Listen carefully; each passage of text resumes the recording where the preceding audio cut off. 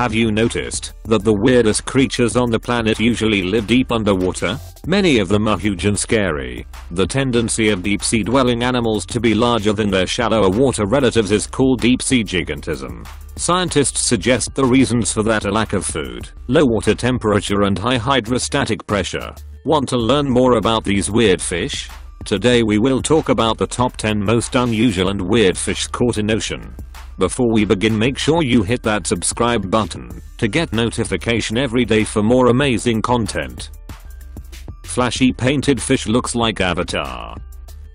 A vibrantly colored fish that looks too flashy to be real have gone viral on Japanese social media. A group of friends' very intriguing picture of their latest catch, a flashy fish that almost looked painted. People started asking if it was real or just a case of too much Photoshop, but it wasn't before Azusa catching the fish that the photos went viral. The footage shows the alien-looking fish in all its splendor, leaving many viewers with their mouths wide open at the thought that such a creature actually exists. The painted-looking fish is apparently known as Kinabella in Japan and Surge wrasse in the Western world. It lives in the Atlantic, Pacific, and Indian Oceans, where it inhabits reefs and rocky coastlines. Despite its toxic-looking color, the surge wrasse is edible, although it is of minor importance to commercial fisheries, and more valuable as an aquarium fish. People just can't get over how alien it looks, with many claiming that it belongs in James Cameron's Avatar. Freaky big fish in Japan. Two friends were stunned to find an elusive deep-sea fish wash up on a beach during their evening jog. The 1.5-meter freaky-looking houndfish, known for eating its own kind and typically found 1,000 meters underwater, was found on the Shura beach in Japan. Local fishermen who had never seen the elusive specimen suggested may have washed up as a result of irregular weather patterns. Fishing around a remote tropical island in Japan and finding lots of awesome fish, including packs of freaky-looking houndfish which also have very large blue teeth and will attack anything in its way. He took the specimen to a local fishery where it was formally identified and was told it is extremely rare to find them in the shallows. These fishes use their iridescent coloration to sneak up on prey before pouncing and using their fang-like teeth to engulf them. Cyclops bull shark. It looks like a creature from the ancient myths. So when a shark pup with albino skin and a single eye was found by fishermen in Mexico, and photographs were beamed across the world, many dismissed the strange creature as a hoax. But after examination by a Mexican biologist, the shark was declared genuine. It was removed from the womb of its mother, an endangered dusky shark, which was caught in the Gulf of California. Mexican biologist Felipe Galvan Magana diagnosed the fish with cyclopia, a rare defect that causes the development of only one eye. It has also drawn comparisons with the famous celluloid monster, Grinning Mike from Monsters Incorporated. The shark's condition is known as cyclopia, and is a rare congenital disorder characterized by the failure of the front portion of the brain to properly divide the orbits of the eye into two cavities. Cyclopia occurs within the spectrum of brain and face defects known as alloprosencephaly, which in severe cases can result in miscarriage or stillbirth.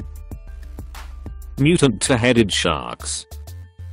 Two-headed sharks sound like a monster ripped straight out of a B-list horror movie, but scientists are increasingly finding more of them worldwide. Some have suggested that the surge in mutants is due to genetic abnormalities triggered by overfishing. The puzzling trend started in 2008, when fisherman Christian Johnson caught a two-headed blue shark embryo off the coast of Australia. In 2013, a group of Floridian fishermen strained to haul in a large bull shark, but upon gutting it found that its uterus housed a two-headed fetus. More recently, Spanish researchers have now found a two-headed Atlantic swordtail catcher embryo while rearing hundreds of sharks for human health research. It is the first discovered example of a two-headed shark born by a oviparous shark species, a shark that lays eggs. It is likely that these embryos don't live for long after hatching, which could explain why two-headed egg-laying sharks have never been found before. Wild sharks' rising mutation rates could come from a variety of factors, including viral infections or pollution. The alien of Ariake Sea. The mudflats of Japan's Ariake are home to a creature that is reportedly as delicious as it is disgusting looking. Introducing the Werasubo, an eel-like fish that for obvious reasons is known as the alien of Ariake Sea. If you're familiar with gigantism, more specifically its iconic inner mouth, one look at the Werasubo fish is enough to explain its comparison to the fictional alien. It literally looks like the piston-like appendage that Giga's ferocious predator uses to pierce its victims' bodies and even metal.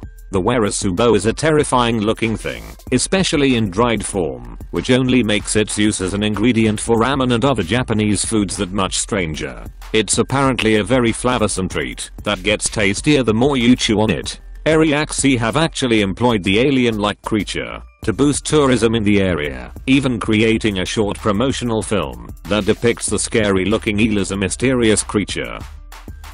Lorito fly fishing. There's that fish, oh he's beauty. Saltwater fly fishing can take you to some beautiful places. With its beaches, framed by bluffs and cliffs, Mexico's Baja region is one of these places. Unmistakable because of their expansive combed dorsal fin, and found only in the tropical waters of the eastern Pacific Ocean, roosterfish are a one-of-a-kind gamma fish. The best time to head to Lorito, Baja California for fishing depends on what type of fish you're on the lookout for. While the biggest fish in Lorito, Mexico are caught during the summer and fall, there's always fish swimming beneath the surface of the water waiting to be caught. I think that's a pretty good deal. I think that's why I got invested, you know. The huge Pacific wolf eel. The wolf eel, Anarichthys ocellatus, is a species of whalefish from the North Pacific. The wolf eel is not related to other eels. It's one of 5 species in the whalefish family. The other 4 species are not nearly so long and skinny. Wolf eels look more or less normal size down to their necks, and then their bodies just keep going, with thick, muscular waves of tail stretching nearly 8 feet, 2.4 meters, behind them. Adults wind those long bodies into caves and crevices, sticking just their heads out and waiting for something crunchy to swim by. They love crabs, urchins and shellfish. Though giant and slightly scary looking, you'll see that he's really just about food and family. Wolf eels are thought to mate for life and they can live together in the same den for up to 7 years. He looks fearsome, but has a reputation among divers as being quite curious. Don't get too close though, a bite from him would still do some damage.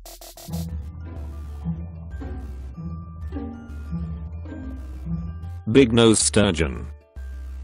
Nick McCabe says pig nose is a special fish, which is hardly a surprise, considering they are practically old pals at this point. The fishing tour guide caught the 700-pound 10-foot-long sturgeon near Lillooet for the 2nd year in a row. Nick McCabe's the talk of the town in Lillooet, British Columbia, after he caught a decades-old sturgeon known as pig nose. McCabe and Grimolfson are guides, a Lillooet-based fishing company that offers sturgeon fishing tours and trips. They guesses the fish weighs 650 pounds and measured him at 10 feet and 2 inches long with a 5.5-foot girth. This fish has been the talk of fishing and sporting goods shops for years. Grimolfson said they are sure it's the legendary sturgeon as the fish was tagged in the past and microchipped. Luckily for Pignose, all of River Monster Adventure sturgeon fishing trips are catch and release. Snakehead fish.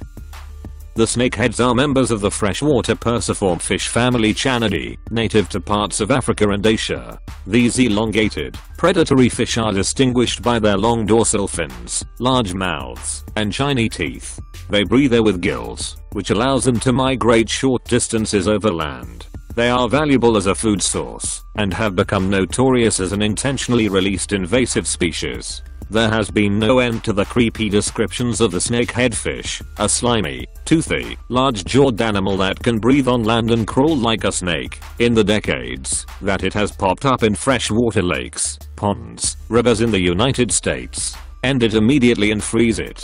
They can survive on land. Other snakeheads reach between 30 and 90 centimeters. Snakeheads are thrust feeders that consume plankton, aquatic insects, and mollusks when small. As adults, they mostly feed on other fish, such as carp, or on frogs. Bizarre fish in ocean.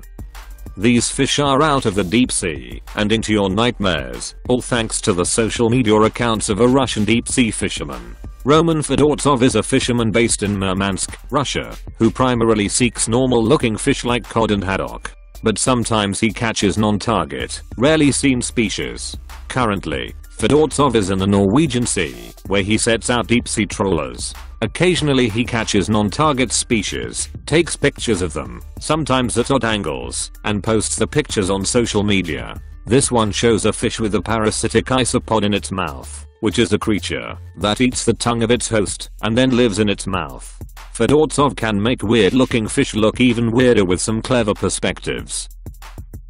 Thanks for watching. Be sure to give us a thumbs up if you enjoyed this video. Also don't forget to subscribe to always be in the top 10 videos world.